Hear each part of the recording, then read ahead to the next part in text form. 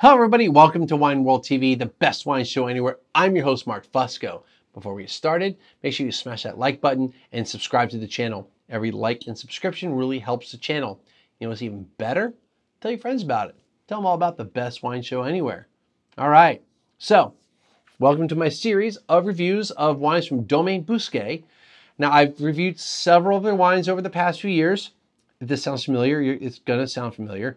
So if this is your first time seeing any of my reviews of the wines, please check out the first video of this series about the Sauvignon Blanc. Now, I covered the background of the winery and the region in that video. All right, so let's just get into the stats of this wine. This is the 2018 Domaine Bousquet Gaia Cabernet Franc. Suggested retail price is $20. It's from the Guatiari Valley in Tupungato in Uco Valley in Mendoza, Argentina. It's 100% Cabernet Franc. It's a certified organic vineyard. It's made with organic grapes. It's hand harvested. Elevation is 1,200 meters or 3,900 feet. The soil is gravel and sand. It is aged in French oak between 8 and 10 months.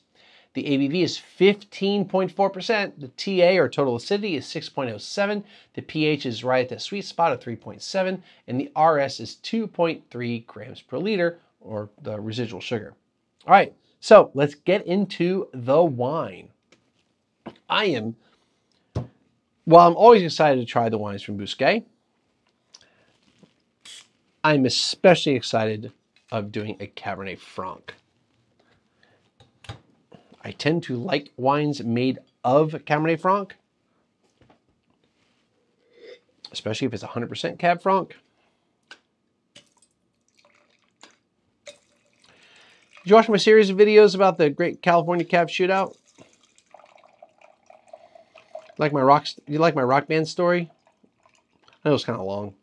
I spent a lot of time coming up with that, making sure that the references I was using were correct, or I felt like as far as what each grape would do in a band, at least a Napa Valley wine based on those grapes. All right. So I was pouring this. Okay, so this is what vintage again? 18. So 3.5 years now. Remember, they're 6 months ahead. And harvest, right when I'm recording this, is the September 2nd, 3rd-ish. Harvest has just started in the North Hemisphere. Well, in Texas, it had already started like a month ago. But harvest is starting normally around now. So there's a little bit of orange going on here. I wouldn't call it super oxidized, but you know, there's a kind of a really deep concentration of yellow with a little bit of orange. Okay, so that would tell me like a little bit of oxidation. Now, that was aged in oak barrels for several months, and then after that, it's been in the bottle. I would call it medium staining on the glass. I think it was a little more staining than the last wine I did, the Cabernet Sauvignon. Got a little bit of corkage in there. Let's check it out. So, you know, it's not too youthful on the nose. I mean, it's right around that break point of where I would call it a 1 to 3 to 4 to 6 in a blind. So we would kind of call that developing. So I think there's a little bit of, you can smell a little bit of development. It's not fresh and youthful. Medium plus. The fruit's there, but it's starting to take a secondary role. But I got more dark fruit from this, like, you know, darker black, red fruit. Also got a bit of violet to it. But, you know, I've got the blackberry. I also got a bit of black licorice to it. There is a slight herbaceousness to it. I don't know if this is the pyrazines that would normally come from Cabernet Franc. Cabernet Franc a lot of times will present pyrazines a little bit more than Cabernet Sauvignon, which is its offspring.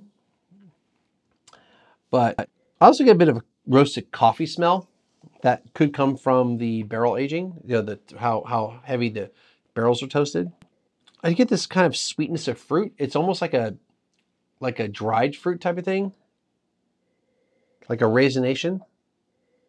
You can really smell the alcohol in it. I mean, as far as the oak aging, I mean, I got that bit of coffee. So again, that could be toasting. It also could be oxidation going on.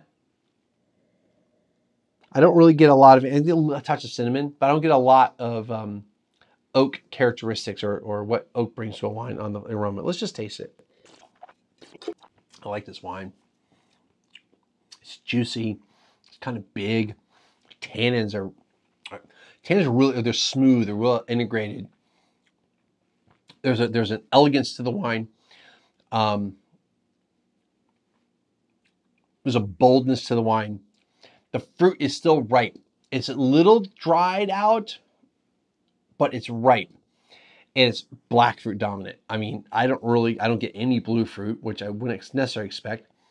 But I get black fruit. I get like purple flowers, like violet, lavender. Kind of a potpourri thing going on. I get a little bit of like a clove type of thing coming on.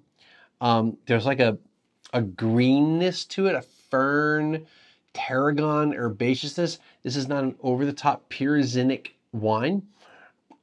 Because of the elevation, I would say that there's since there's a lot of sunlight hitting the skin, the pyrazines are probably mostly ripened out, so you're not going to get that bell pepper or jalapeno smell from it. That's what happens with high altitude wines, is that it builds up more and more tannin and phenolic ripeness in the skins. It's delicious. It's kind of got that, it really has that, you go, man, is this Cab? Yeah, it's Cab Franc. Oh, it's Cab Franc, not Cabernet Sauvignon. Like, you know it's the Cab family. You know it's the Bordeaux variety of grapes. It's got good acidity to it, even though the numbers aren't high. You can really taste or feel the acidity. So it's got a freshness to it. The tannin is definitely present. It's coating my mouth a lot. Again, this is like the last red wine, the regular Cab. This is a food wine. You need like a juicy steak or pot roast, something with a lot of richness to it. A lot of stuff for the tannin to play around with. It's tasty. All right. So that's going to do it for today's show. I just want to thank my good friends, Creative Palate, Kate and Jane, again, for supplying these wines and their continued support of the show. And if you enjoy, the pyrazine starting to come through a little bit more. Anyway, if you like what I'm doing here, make sure you hit the like and subscribe button. Until your friends about it. Until then, look for those pyrazines.